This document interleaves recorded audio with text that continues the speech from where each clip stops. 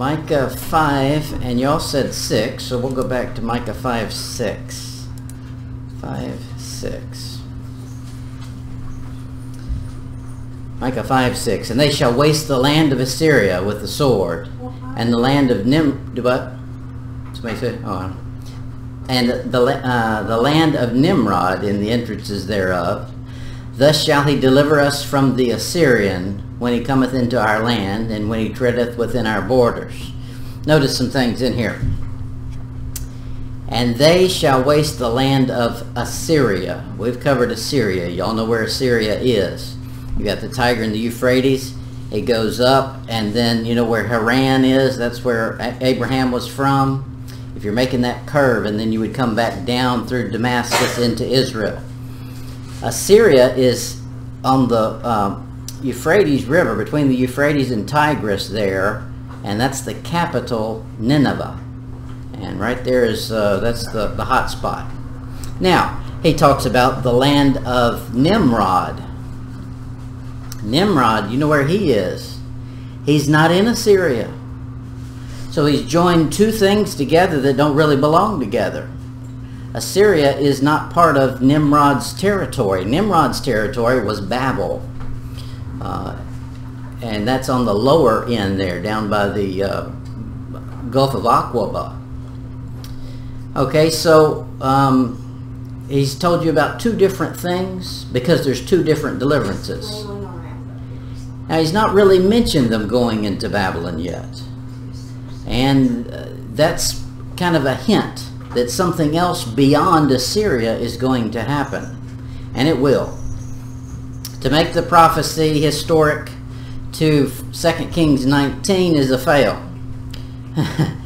No Jew wasted the land of Assyria. What happens when they go into captivity to Assyria? They're later taken again by Babylon. Babylon takes over. And then from there, Persia and the Medes take over. So never does Israel come out and waste anybody. They get wasted nonstop. So this has to be a prophecy of something future. The way that most of the commentators are going to tell you this works is they'll say that the we is Trinity. And sometimes that's so, but not so here. And in verse 4, Christ is the man. All right, God speaks of Israel as his people, my land. He owns it. He has ownership of it. But when we find we and our land and that type of thing, that's referring to a human, not God. When God talks about it, he owns it. It would be we as in a group when Israel, as Israelites, are on the land. Because he's not giving it to one individual person. He's given it to a nation of people. And not really giving it, allowed them to sit there. Because he says, if you don't live right, I'll kick you out of my land. So they didn't really get much ownership of it. It's kind of like they do here in our town. You can own your house outright, pay for it. But you don't ever really own it. Because you keep paying property tax. It ain't their property anymore. Why are you getting taxed on it? And if you don't pay. Yeah, you find out who owns it. Yeah. Isaiah 45. Isaiah 45, verse 1. Oh, this is why I told you I was going to tell you about Cyrus. Isaiah 45, verse 1.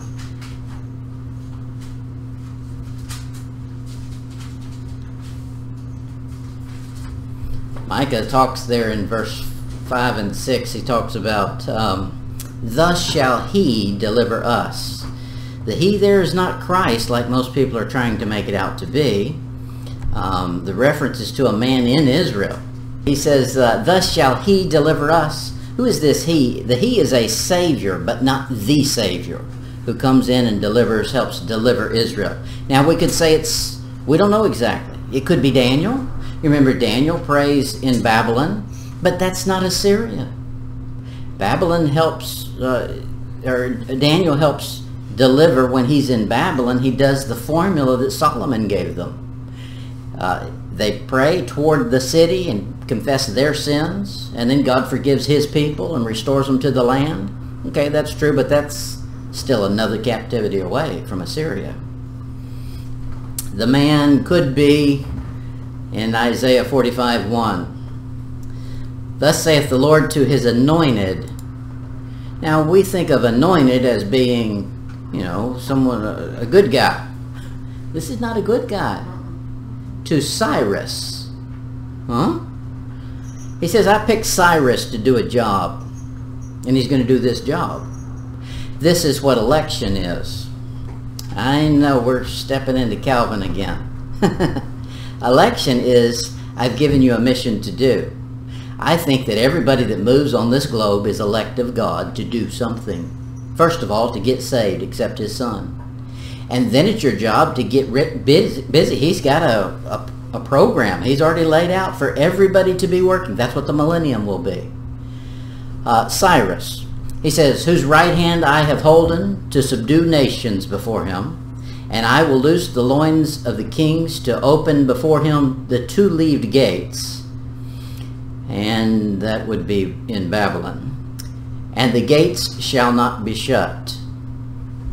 Cyrus is anointed. Now I'm going to tell you some interesting things about Cyrus. I tried this week to go through and whittle it down. It's a big, long story. Basically, here's what happens. His father has a daughter. Well, I guess it's his grandfather has a daughter, and he has this dream that his grandson is going to take over. And so he does what any fine upstanding man back then did with their children. He sent her off to the Medes. And there she has a baby, sure enough. And so when she comes to her, do I have the Medes and the Persians backwards? I might have. I think he's Persian. He sends her off to the Medes, or maybe the other way around. I can't remember right now. I've seen too many things. So anyway, the baby is born. And he says to his servant, I want the child killed. Is this sounding like anybody to you? It's just like Moses. And you know what happens? Just like Moses, he's not killed. He's saved. You find that 2 or 3 places in the Bible where a child is supposed to be killed and he's not killed and he comes out to prominence. And he comes back in, and then he finally has a war with Grandpa. And it's not too vicious. Grandpa capitulates, and he gets both Medes and Persians. Because they sent him off there, he marries a girl over there so he can unite both kingdoms, North and South, or Mede and Persian. So that could be the anointed that is saving them, and he does. He delivers Israel, and he tells Israel, everybody who wants to go back and I'll help you. And he does. Now, not many of them go back, but that's up to them. But I don't think that's who he's talking to either, because that's still 2 deliverances away. In our passage here, he's referring to Assyria. Assyria, I don't really have an answer for you. Look at 2 Kings 17.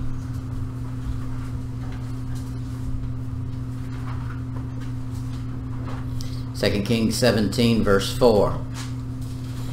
This obviously cannot be the answer, but we'll start somewhere.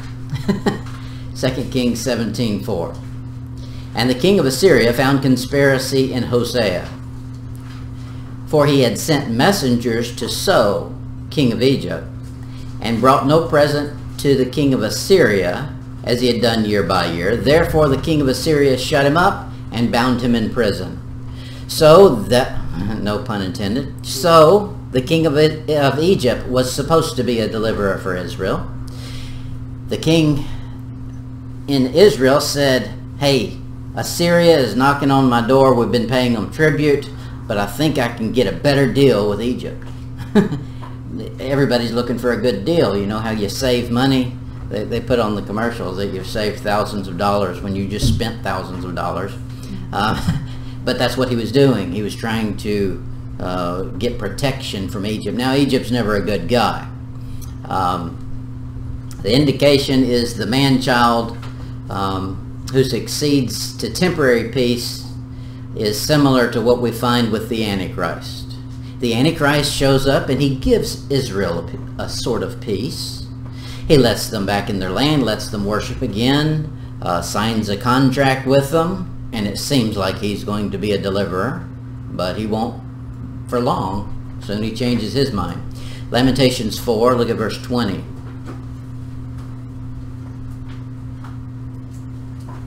Lamentations 4, verse 20. We'll get Jeremiah's opinion on the same situation. Lamentations 4:20. The breath of our nostrils, the anointed of the Lord. Okay, there's an anointed of the Lord, and it's not Cyrus, it predates Cyrus. Was taken in their pits, of whom we said, under his shadow we shall live among the heathen. Okay, is that Hosea, whatever that king was, that went to Egypt? Maybe they were thinking, we're down here at the end. They've been keeping us from having to pay tribute money to Assyria. This king is going to be our deliverer. You know, like a bunch of Americans thought about Trump. Trump is going to be our... There ain't no deliverer in America but Jesus Christ. Amen. The same one wherever you are on any spot on the globe. Daniel 11.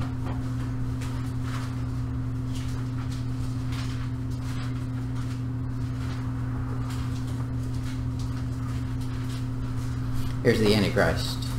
Daniel 11, verse 21.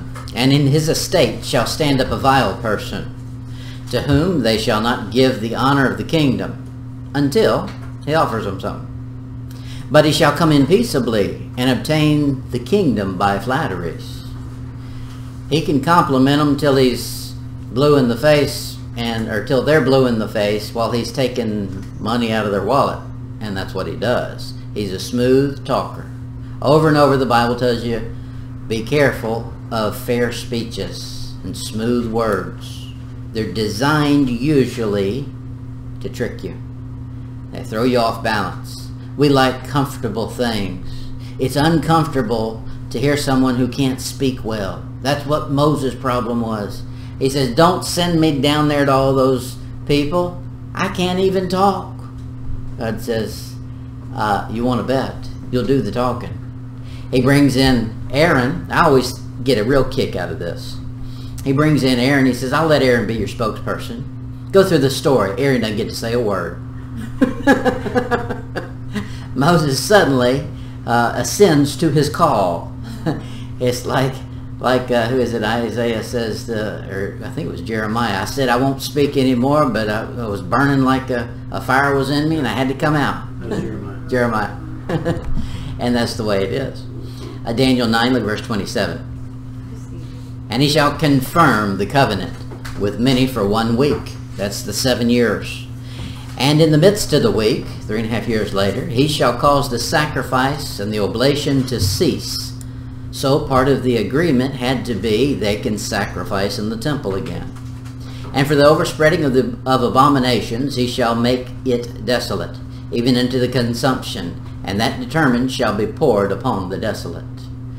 Okay, that's how it's going to wind up. What they thought was going to be their redemption and peace on earth and Messiah didn't end up being. There's been many messiahs that are phony that have showed up on this globe. And it seems like always before the genuine is the counterfeit. And I think of Cyrus as being a counterfeit. Maybe I'll do it sometime. It's fun to learn all the history of these ancients. There's a lot of ancient history that you're not given in the Bible that is part of it. The other kings. If you follow that line, after Cyrus, it becomes a vicious nation. And the way it ends up is the final king is, when he goes into battle, his enemy he kills by lashing him to 2 ships in the harbor and letting the tide stretch him apart. People have been vicious in history. Anytime, even though the beginning of that Cyrus you would have thought was good. But don't be looking at a man. A man can't save anybody. When Cyrus said if anybody wants to go back to Israel, they should have all hightailed it. Within 30, 40 years, it is taken over by Eventually, it'll get taken over by Alexander the Great, and then it's Greece's turn. Micah 5, verse 7.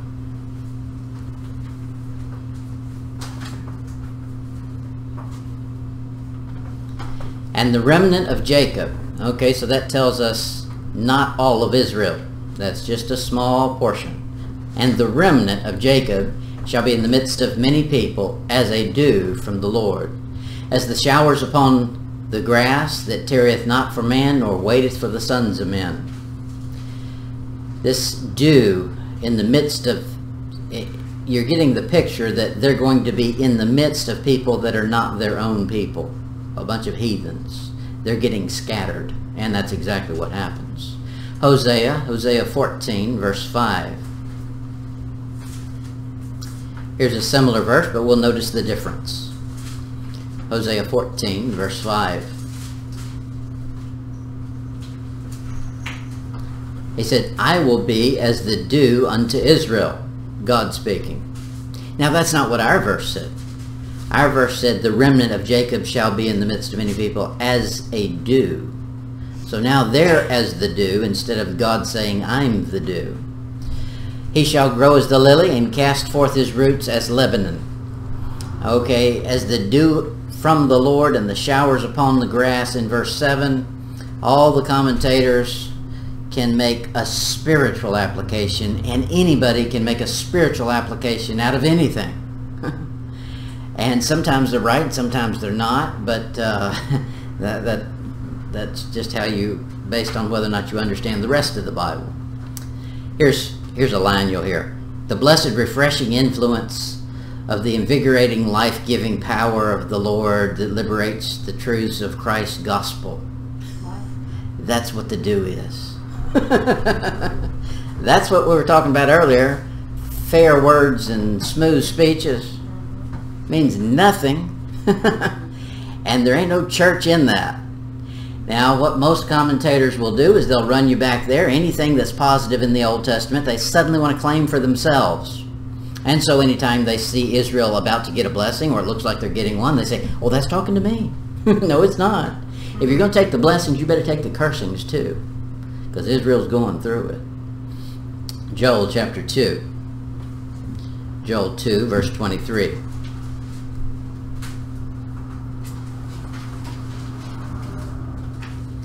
Joel 2, verse 23. Be glad then, you children of Zion, and rejoice in the Lord your God. For he hath given you the former rain moderately, and he will cause to come down for you the rain, the former rain and the latter rain, in the first month. It's not supposed to happen that way. You're not supposed to get a deluge. He says, I'm doing this on purpose, so that you'll notice something. You'll notice this is a sign. Joel, you know what Joel is? Turn to Acts. Acts 2.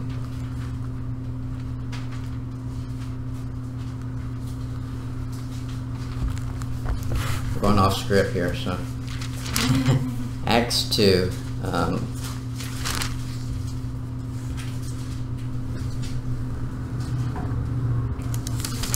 Acts 2, verse 16.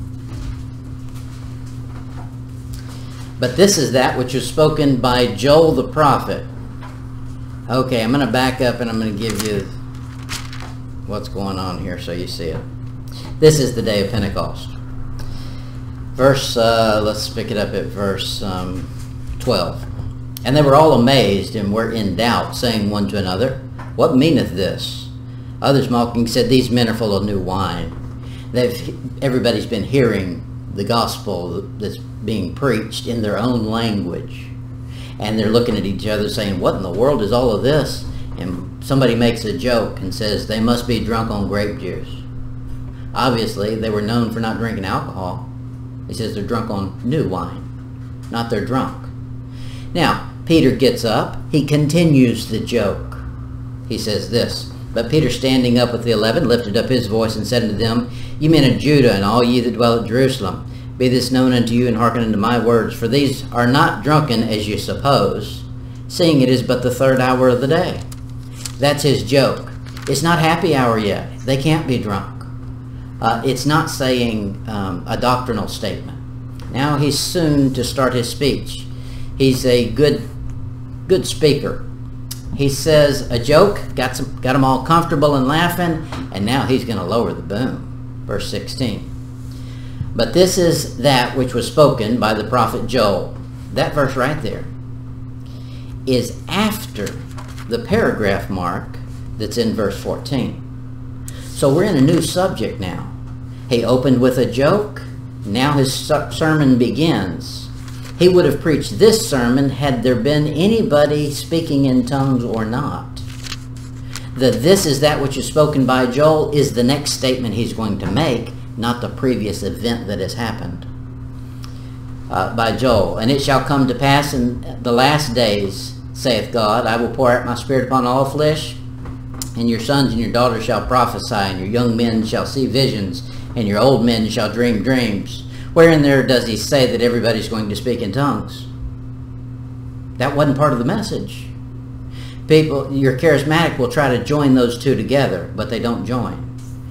When he says in verse 16, this is that which is spoken by Joel, the prophet, that's how he begins a sermon, and he goes to his sermon. It doesn't have anything to do with the speaking in tongues. Okay, now why did I go there? Revelation. Oh, because we're in Joel.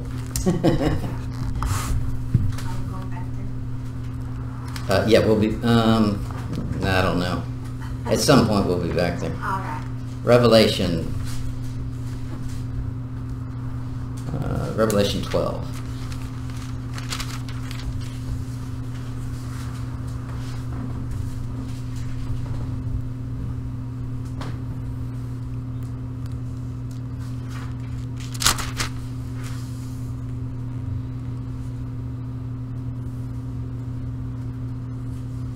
Revelation 12, verse 9. In Joel, he told you, I gave you the former and the latter rain at the same time.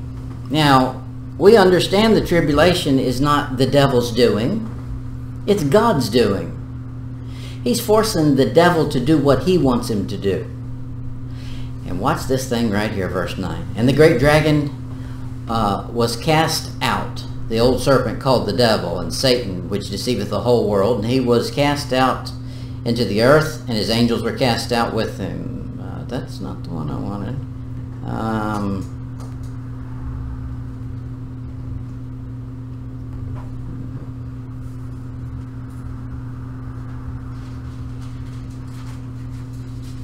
You ever felt the woman? Yeah, where is it? 16. 16. Oh, I'm on the wrong side of the page. Okay, back it up to verse 15. And the serpent cast out of his mouth water as a flood after the woman, that he might cause her to be carried away with the flood. And the earth helped the woman, and the earth opened her mouth and swallowed up the flood which the dragon cast out of his mouth. So that could be the former and the latter rain that are supposed to come in 1 month, all at once. I'm not sure. That's an iffy thing. You can decide whether you want it to fit or not. But we know that is a sign in the tribulation that deliverance is coming. And then Micah 5, verse 8.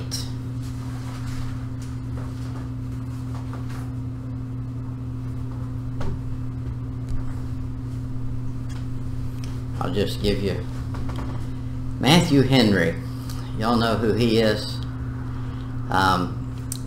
He has some good practical things to say. Don't listen to a word he says when he touches on anything doctrinal. He believes in replacement theology. All the way through there, if you travel anything in the Old Testament, he replaces Israel with the church. Here's what he says about verse 7. The remnant of Jacob is actually the church, dispersed like gold in the ore, or wheat in the heap. The remnant always refers to Israel. Never did God call the church the remnant. No, we're his bride. He's not going to have a harem that gets whittled down. We're the bride, the one. Micah 5, verse 8. And the remnant of Jacob shall be among the Gentiles, Okay, that means they've been dispersed with Gentiles in the midst of many people, as a lion among the beasts of the forest. Who's the lion that's the beast in the forest? Okay, the forest is the pre-existing thing in our analogy, and the lion is a remnant. There's only one lion or a few lions versus forest. So the analogy is Jacob is the few, the Gentile is the many, so Jacob is the lion among the flock of sheep, who if he go through both treadeth down and teareth in pieces, and none can deliver. So here he's saying that Israel's going to come through and destroy the people they've been dispersed amongst. That's never happened. That has to be future. Now that will happen at Armageddon. It will happen at the end of the millennium, the final Gog and Magog. In the millennium, God places the Jew in their land, and they're the power of the world. And the Lion of the tribe of Judah is their ruler. He represents the nation. So there the lion is matching up. Matthew 27. Matthew 27:37. We covered this a little bit this morning. Matthew 27:37. I gave it to you out of John this morning. Here it is out of Matthew. This is Pilate. And he set up over his head his accusation written. This is supposed to be an accusation. I think it's a compliment. This is Jesus, the King of the Jews. Whew. That's powerful. Imagine a heathen proclaiming the deity of God, the King of the Jews. Yes, he is. In the millennium, of course, he will be a reigning king. He was not king when he came the first time, but he will the next time, because he's not asking anybody. He came and they were supposed to accept him.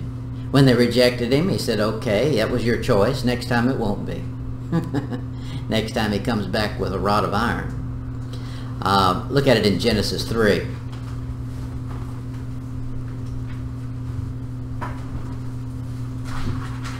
All through the Bible, you see this this theme that runs through it about a king and about a kingdom. And the king showed up. They put him on a cross on Calvary, the place of a skull, and crowned him with thorns. Well, that's not going to work the next time he comes. He's not giving anybody a second smack. You know, they say if your enemy smacks you on the cheek, you turn the other cheek. Well, you better know when to do it and when not to. Jesus Christ doesn't. He came to earth once and they smacked him, put him on a cross. He's coming back a second time and he's not turning another cheek. Genesis 3 verse 15. And I will put enmity between thee and the woman, and between thy seed and her seed. And it shall bruise thy head, and thou shalt bruise his heel. The heel, Christ's heel, was bruised at Calvary. But soon he's coming back and he's going to crush the serpent. They put Christ on Calvary, the place of a skull, and soon he's coming back and he's going to land on the skull and he's going to bruise it. Romans chapter 16. This is all future. It has to be tribulation. You'll find people who will tell you that it happened at his first advent, that he took over and he became king when he came to earth. He did not. He's still future to be king. He's not king yet. Right now he's Prince of Peace. A prince is someone who's soon to take over as king. Romans 16 verse 20. And the God of peace shall, that's future, bruise Satan under your feet shortly. Okay, that's Paul saying it's not happened yet. One day it will. So that puts your timeline in the Bible. That tells you when the events happen. Satan has not been crushed. You'll find your, I guess the amillennial think that the kingdom has already come. And it's a spiritual kingdom. There's no physical to it. And it's crazy. If this is the kingdom, it ain't going too well. So that's all future. The second coming is when all this takes place, and that's when Israel gets back on top. Micah 5, verse 9.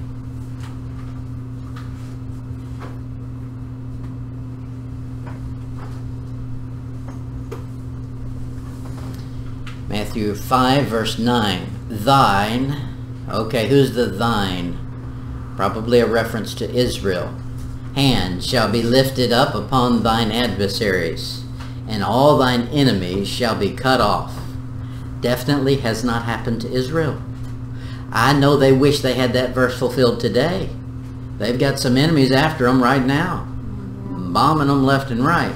I heard that, of course I'm not over there, I don't know. I heard that they were being bombed, I think 90 bombs, missiles or something were sent over. And they've got that Iron Dome, which repelled 90% of them. And what it did was it sent the 90% back where they came from. So they were bombing themselves. That's the way God works. That's pretty good. He says, all thine enemies shall be cut off. Look at it in Jeremiah 30. Jeremiah 30, verse 11. God can either do something miraculous and send an angel down to wipe out a whole army, or he could use the power of man and empower him to do something, like we were talking about with those bombs falling back on the people sending them over. Jeremiah 30, verse 11. For I am with thee, saith the Lord, to save thee. Though I make a full end of all nations, whither I have scattered thee, yet will I not make a full end of thee, but I will correct thee in measure. Ooh, buddy, isn't it some kind of measure? And will not leave thee altogether unpunished. Israel is going to be corrected, but soon they're going to get exactly what he intended for that nation. They'll be ruling the earth. Jeremiah 46. Jeremiah 46, verse 28. We saw where Cyrus was called the anointed and the servant, and the same titles given to the Messiah and given to Israel as a nation. Jeremiah 46, 28. Fear thou not, O Jacob, my servant. That is, the Israelite has an office he's supposed to fulfill according to God. He's his servant.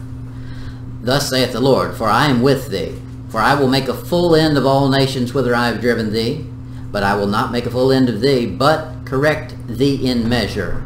Yet will I not leave thee wholly unpunished. Said it twice in the same book. I think we're supposed to pay attention to that. That's pretty tough. He says, you're going to get what's coming to you, but don't worry about it. I'm going to take care of you. Now that's exactly what he says to a Christian nowadays. You've not replaced Israel, but he's going to treat you, it's the same Father, he's going to treat you similarly. Look at it in Ezekiel 11. Ezekiel 11, verse 16.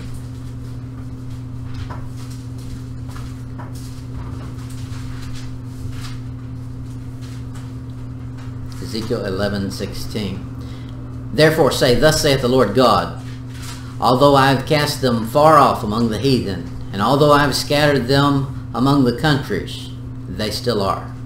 Yet will I be to them a little sanctuary in the countries whither they shall come. Therefore say, thus saith the Lord God, I will even gather you from the people, and assemble you out of the countries where you've been scattered, and I will give you the land of Israel. Now, when does that get fulfilled? How does that get fulfilled? I know there's many times you can say it happened. When Cyrus allows them to go back, then they're coming out of those countries. It didn't go too well when they did. There's another time it happens when the Antichrist shows up, offers them peace, reestablishes temple service. They all flock back in. They're going to be, religious Jews again. And that doesn't work out too well. He smashes them to next to nothing at Armageddon, and then regathers them again and makes them a nation. Now that's probably the one he's making a reference to.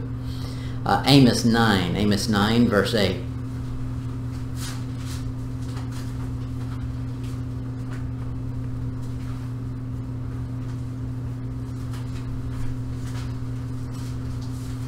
Amos 9, verse 8.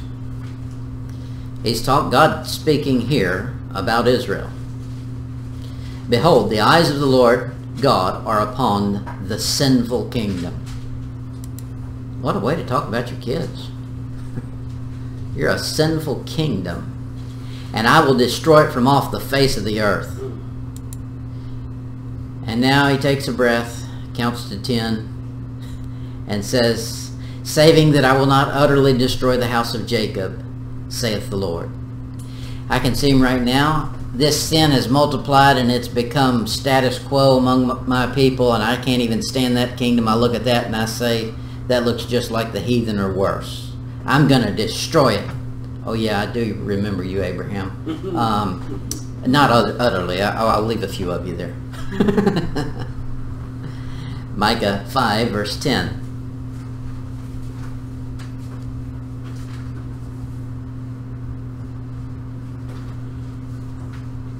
Micah 5, verse 10. Here's God. This is how he's going to correct Israel. Micah 5, verse 10. And it shall come to pass in that day. That day is Armageddon or tribulation. That day, don't lose sight of this fact. When he comes back at Armageddon, he's not only destroying the Antichrist and all of the other nations, he's also destroying Israelites who aligned themselves with them. That's why he says in Revelation, come out of her, my people. Be not partakers of her sins, that you be not partakers of her punishment. Okay, well, she's going to be punished. And along with her is all those who stayed to help her or were enjoying the benefits of that friendship. He says, and it shall come to pass in that day, saith the Lord, that I will cut off thy horses out of the midst of thee, and I will destroy thy chariots. He's going to set off an EMP that makes all of their modern war vehicles useless. Or, it means exactly what it says. They've gone back to using horses. And he's just going to give all the horses some kind of a thing where they can't move. They're paralyzed. 2 Kings 7.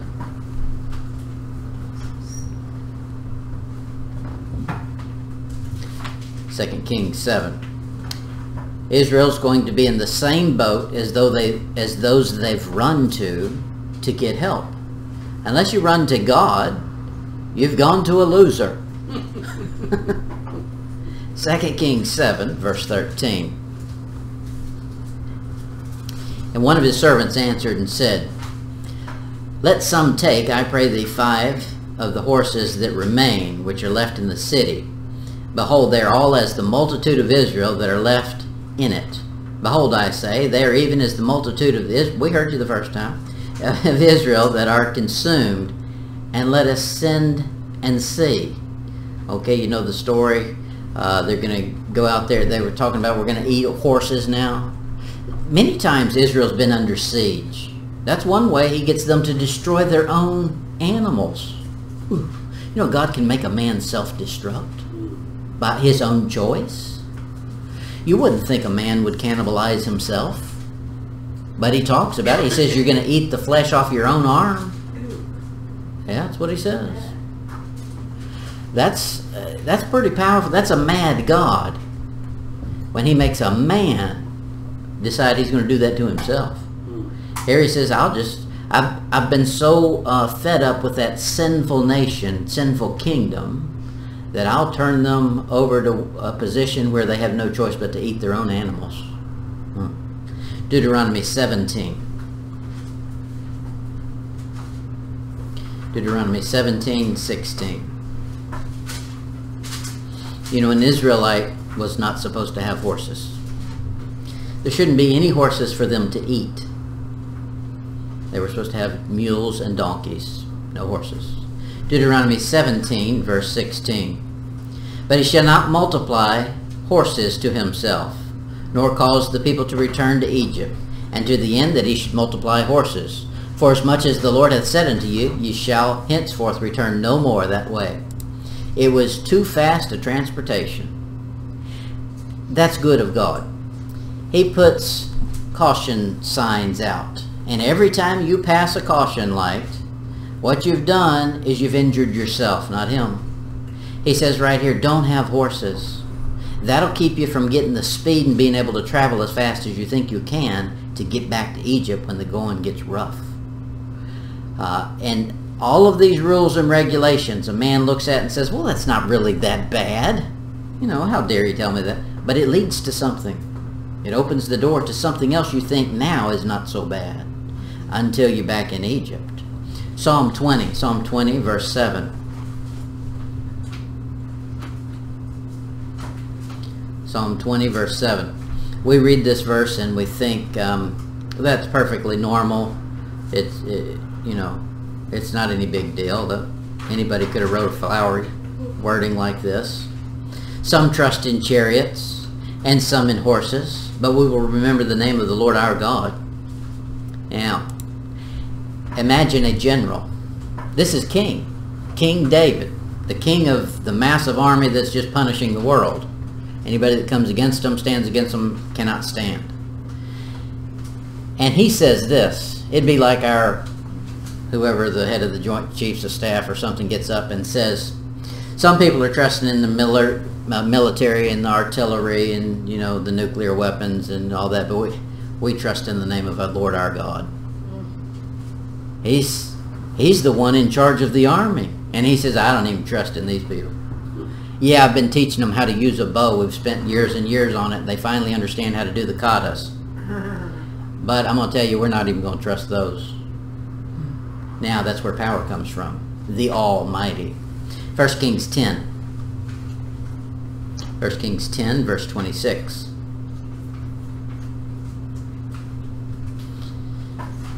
Solomon wasn't quite as close to God as his dad, David.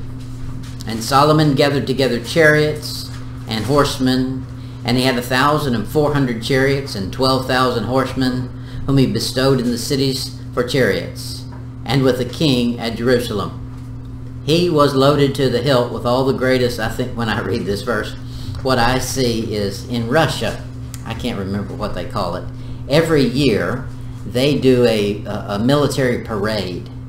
And they parade out, and China does this too. They parade out all of their military people, and they do their little dances, and no, it's not dances. They get mad if I call them to dance, but they do their little things and show how powerful and mighty they are and what new weapons they have. And it's supposed to get all the people riled up to, you know, support their nation. This is what Solomon has done. He's gathered in horses when Israel didn't have horses before. He's got all these chariots, and he's got this amassed army out there, and it's just going to instill confidence in the king. But it didn't go too well. Soon Solomon goes down. Look at 1 Kings 10:28. And Solomon had horses brought out of Egypt. Whoa, that doesn't sound good. That'd be like me calling North Korea and saying, y'all got any weapons for sale? That's not very smart. And linen yarn, and the king's merchants received the yarn at a price. Yeah, it was at a price. The price of his kingdom. It divides right after him. Well, we've already hit our time. We'll pick up at Micah 5:11. Micah 5:11 after this. And from here on, it's going to be easier to understand. The first half of that chapter, there's some difficult spots, but from here on, it smooths out. Micah 5:11 is where we'll start next week.